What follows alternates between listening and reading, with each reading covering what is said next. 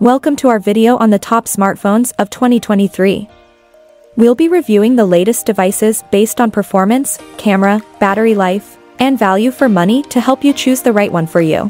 First one, Samsung Galaxy S22 Ultra. This smartphone is an amped-up Galaxy Note with a faster S Pen built-in, lots of camera improvements, a brighter display, and faster charging. This is a stellar phone overall, but it's also pretty pricey and the battery life could be better. It's super versatile, ready for important work, handwritten notes, gaming, and casual big-screen web browsing. And the cameras are a clear highlight, with the space zoom capabilities taking you to infinity and beyond.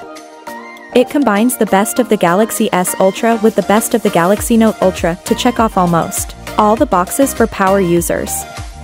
In addition to top specs and extensively supported, feature-packed software, the Galaxy S22 Ultra boasts a plethora of productivity tools unmatched by the competition.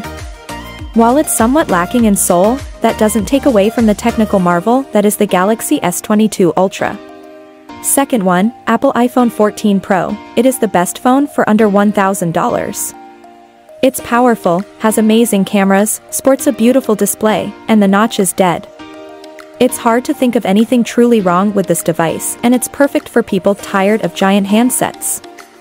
It doesn't take long to set the phone up, and if you're changing from another iPhone, Apple provides everything from extra temporary iCloud storage and fast account transfer to make it really simple. The iPhone 14 Pro Max delivers a solid all-round experience as Apple's latest and greatest smartphone offering of the year. Barring the high pricing, which isn't surprising at all, the device scores in most aspects of smartphone usage, including display, performance, and camera. Third one, Google Pixel 7 Pro. This smartphone is excellent, if not the smartphone of the year 2022. It offers extremely high speed, which means there are no jerks and perfect fluidity when navigating through the menus. The performance, therefore, is perfectly there. The display of the screen is also excellent with very good brightness from its very large curved screen, which is easily tamed, despite its size. The autonomy is quite satisfactory even if it can be criticized for a very slow charge. For us, this is its only flaw. We appreciate its waterproof character, worthy of its rank, and what about the photos it produces, surpassing the results we have been able to obtain from other smartphones. Fourth, OnePlus 10 Pro. It is a very good device. It meets the specifications on almost all levels with its neat design, excellent screen, good fluid interface, comprehensive photo benefits, and very solid performance. Clearly, it didn't steal its title as a high-end smartphone. Simply, it just lacks that little extra that would make the big difference compared to the competition. We're dealing here with a smartphone that will greatly please, but without unleashing crowds and passions. A safe and pleasant bet, but without being a favorite. We can therefore really recommend this smartphone to someone looking for a good product under the €1,000 mark, but it will be difficult to pore over it for hours. Fifth, Oppo Find X5 Pro. It's been 2 years since Oppo came to titillate the best on the market with its Find X range, and this Find X5 Pro falls completely into the ultra-premium category, justifying its very high price, which is quite rare. It does not suffer from any real off-putting flaws, and its few weaknesses are generally compensated for. Its autonomy, for example, is correct, nothing more, but its fast charge saves the deal. Its zoom is lazy, but the precision of its two other sensors makes it easy to do without it, especially since the general experience of this Find X5 Pro is really pleasant from start to finish. It's still a little early to award him anything today, but in any case he presents all the necessary criteria to claim the title of Smartphone of the Year. Sixth, Motorola Edge 30 Ultra. The design of the Motorola Edge 30 Ultra is well done. If the finishes may not have the same softness and precision of other smartphones, it is very pleasant in the hand and light. Motorola is primarily focused on making it easier to access features that already exist, and we love it for that. His follow-up on security patches is also very valuable. The Snapdragon 8 Plus Gen 1 never ceases to be a pleasure to use. The heat is well under control by Motorola, although it requires unlocking the best performance through gaming mode. While the raw performance is potentially there, the Motorola Edge 30 Ultra lacks quality in its processing, resulting in a frustrating experience and disappointing pictures. As good a photophone, perhaps, but which does not live up to its marketing or its rivals. In the end, here is a premium smartphone that does not demerit in the least, but which perhaps comes out of the oven of its developers a little too soon. 7th, Sony Xperia 1 IV. Sony is back for a new batch of high-end phones after the Xperia 1 III with a very attractive proposal. The Sony Xperia 1 IV, the first phone to integrate a real optical zoom.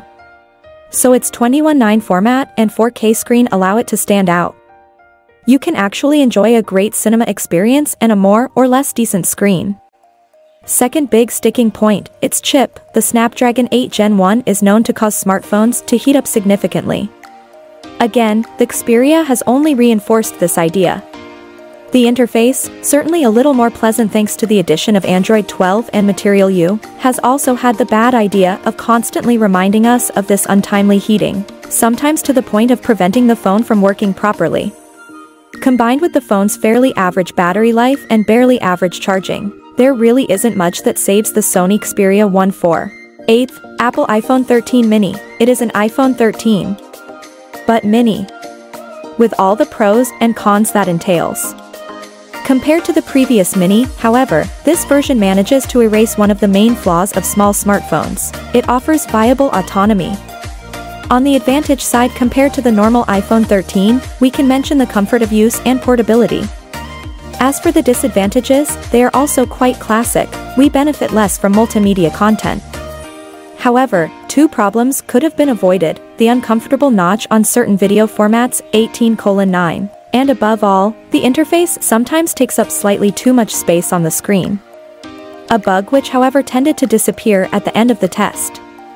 On arrival, the iPhone 13 mini is above all a smartphone for technology enthusiasts, with an extremely powerful chip, a great screen and a thunderous interface, but which are not aimed nor have an ultra-use intense from their smartphone.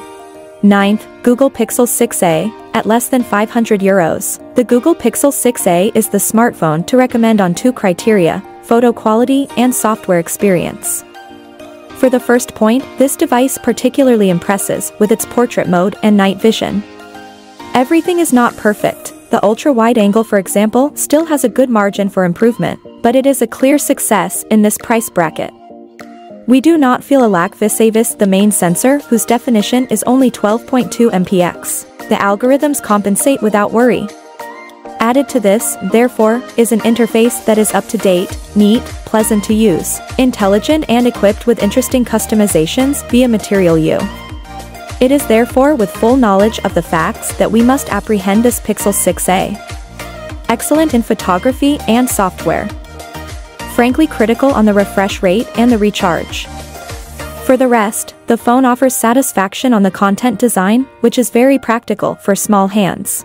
10th, Motorola G82. This smartphone is a really solid mid-range phone, although it doesn't elicit much joy on the design side. It looks a bit generic and is a bit difficult to use at times.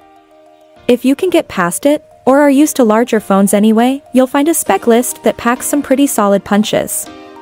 The cameras are extremely decent, while the display is what you'd frankly expect to see on a much fancier phone. Together they form a very good package, which is pleasant to use and has some notable advantages.